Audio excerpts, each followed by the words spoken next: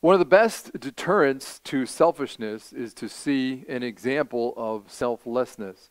And that's really what we see here at the end of Nehemiah chapter 5. Nehemiah is not trying to promote himself.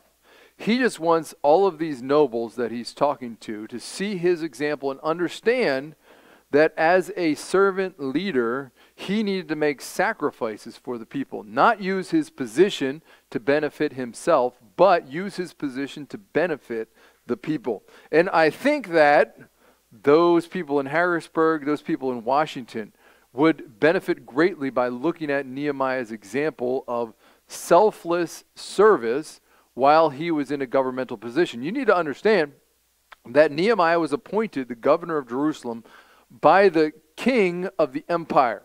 Now, the empire was not a God-loving empire. They were pagans. And they were the kings of Persia were using their empire for their own profit.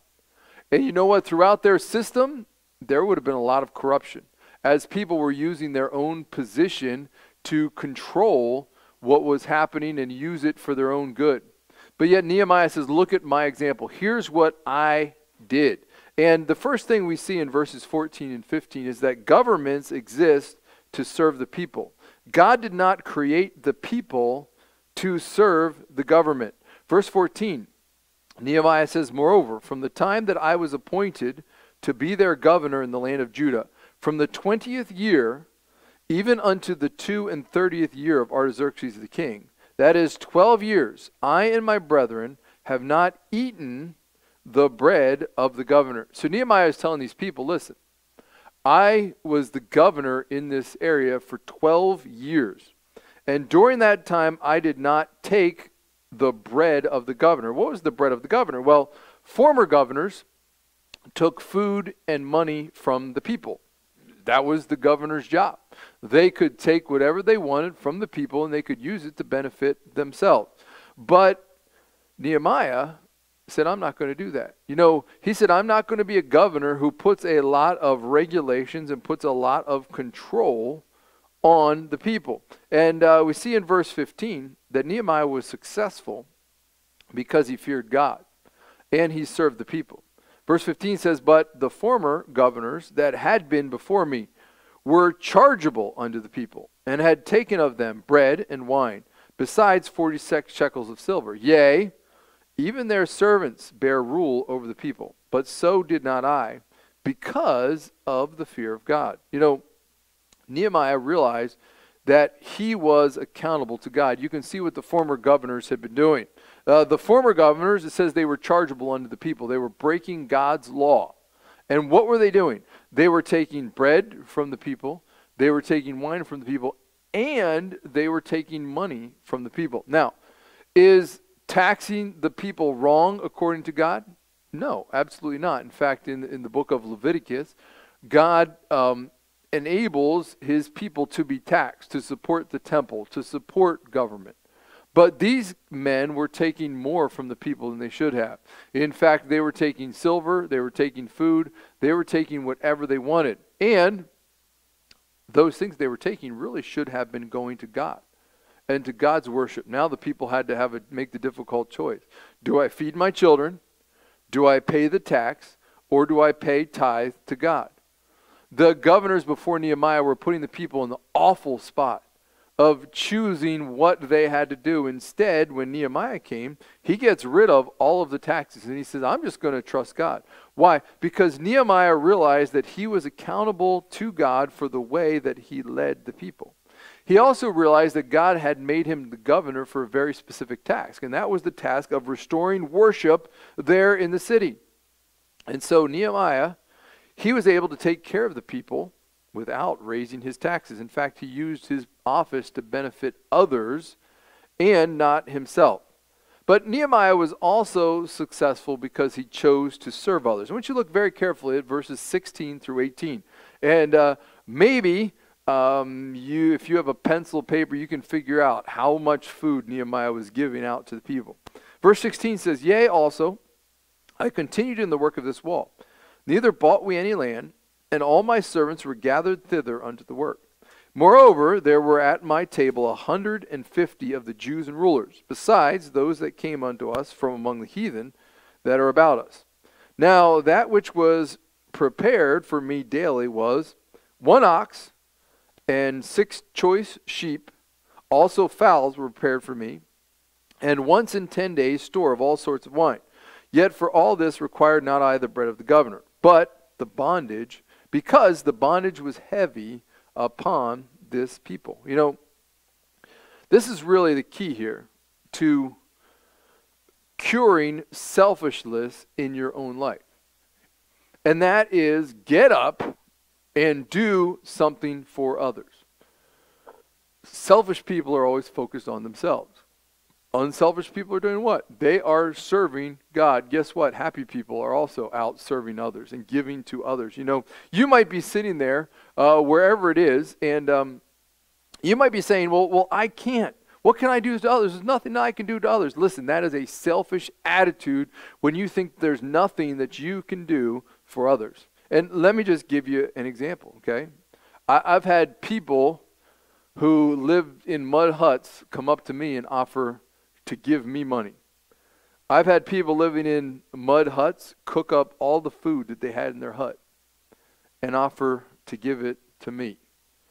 You know, I just tell you a kind of a funny story. The first time I went to Uganda, the team that I went with, one of the other men said, listen, I'm trying to get myself healthy so I can serve God better, so I'm going to give up soda for this trip.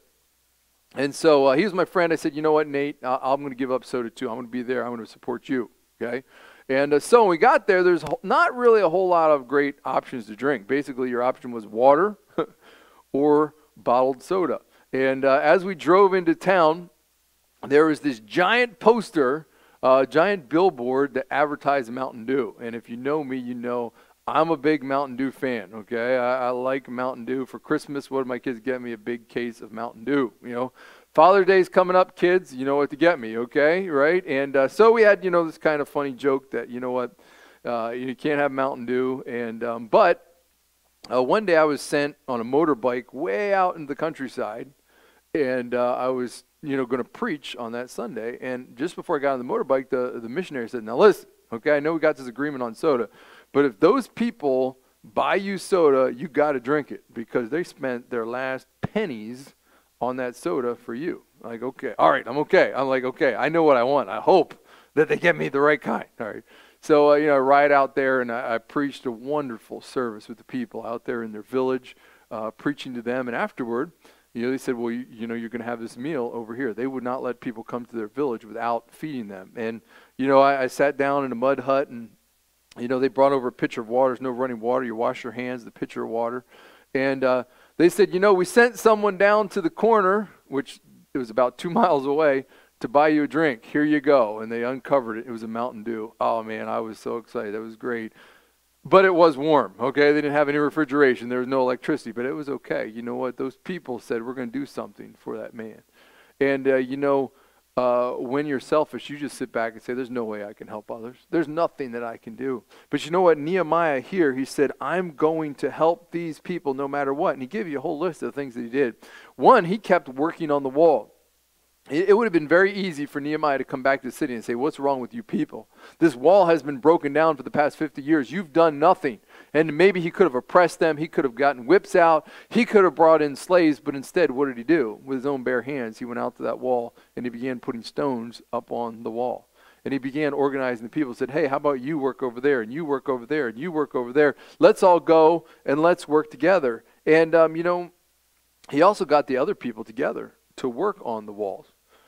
And he's putting them on the walls. But then we find out here that for 12 years, as he served as the governor, he was feeding 150 people every day. Now, who was he feeding? Some of them were the rulers. Some of them were the people that were helping him administrate the city. But then it says other Jews. Who were those other Jews? Guess what? It's people that couldn't feed themselves. He was killing 1 ox and 6 sheep every day. Plus, it says fowls and all the drink that those people needed. My question is, he was doing this without taxes at all. Where was all this food coming from? Guess what? God was providing. God was providing. Do we know where? No, we don't know every situation. But you know what? Every day his cooks went out and God provided the food. Here you go. Here it is. I guarantee you, a lot of the food that came out of Nehemiah's pocket. He was just paying for it himself. Where did he get the money? I don't know. But then a lot of it is God just bringing it in and saying, here you go. And you know what? When we trust God, when we commit to being selfless, and we say, I'm going to help others, you know what God's going to provide for us? God's going to take care of us. And God, as he gives to us, we get the opportunity to give to others. And you know what he did? Nehemiah makes a very important point here in verse 18. He says, we did it all without raising taxes. Why? Because the bondage was already heavy on the people. There was no way he could get worship restored in this city if the crime, the bondage was happening, if all these people are mortgaged to their neighbors. They couldn't worship. Nehemiah had to take care of the problem of selfishness first within the city. You know, really, as we conclude the chapter here in verse 19, Nehemiah says, think upon me, my God, for good, according to all that I have done for this people. You know, what about you in your own life? If God was keeping track of the things that you have done for others, how long would that list be? I know some of you, and I know that list would be very, very, very, very long. But you know what? I know that there are others of you out there that the list would be really short. Why? Because you're living for self. You're living for your own self. You're living for what you want. And whatever you want, you wake up in the morning and think, this is what I want right now. Even when you go to work, you're thinking, you know what, I got to get what I need. I got to get what I want right now. And you know what? How are you going to change? Let me encourage you. Start at home. What are you doing for your family? Are you correcting your kids according to God's word, or are you correcting them in anger? When you're correcting your children in anger, you are being selfish. But you know what? You need to get that selfish attitude out of your home. Once you get it out of your home, you know what? Now you can get everything else under control at your home. Once you got everything else under control at your home, now what are you doing for others? You might say, well, I don't know of anybody that I can help. Guess what? You don't know the other people in your church very well, do you? You need to talk to them. You need to go and make contact. You need to get them on the phone, send them a text, send them an email, say, hey, how can I pray for you? How can I encourage you? What can I do? Or maybe you and another brother or sister can just get together and say, hey, let's pray, and let's ask God to show us who has needs, and let's go and help them. You know what? Let's confess our selfishness, and let's live in the fear of God, so that we can help others. You know what? We cannot have proper worship in our local church if we have selfish people living in the church. If we have selfish people who are focused on me, guess what? Things are going to fall apart in the church. Let's confess our selfishness to God. Let's get it right. Let's follow Nehemiah's example. Why? So we can live at peace with each other, and we can have proper worship in our church. Let's close our sermon this morning in prayer, and let's ask God to help us be selfless people. Dear Lord, we thank you for this example we have here in Nehemiah chapter 5.